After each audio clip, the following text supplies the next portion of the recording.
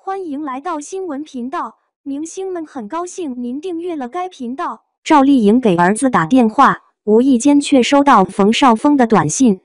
网友：复婚吧。赵丽颖10月16日刚过完36岁的生日，但赵丽颖今年比较低调的过，往年能与儿子一起，今年也不例外。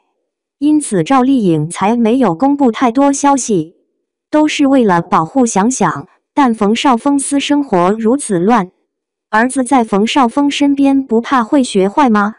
其实离婚后的冯绍峰真的改变了很多，都没有传出任何的绯闻，一心一意将儿子放在首要。对赵丽颖也很上心，知道赵丽颖生产复出，一定会以工作为主，相对看孩子的时间会减少。为此，冯绍峰竟然直接带儿子到剧组的附近租下房子，只为赵丽颖想看到儿子时能随时随地看到。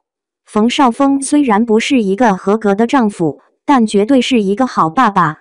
而赵丽颖冯绍峰离婚的事情，因为儿子还小，还没有说出来，在儿子面前营造一种两人还在一起，等儿子长大一点再说，也是为儿子有一个无忧无虑的童年。一次，赵丽颖给儿子打语音视频时，无意间却收到冯绍峰的短信，备注上的赵老师引发热议，看来冯绍峰还是牵挂着赵丽颖。为此，网友纷纷表示复婚也不错。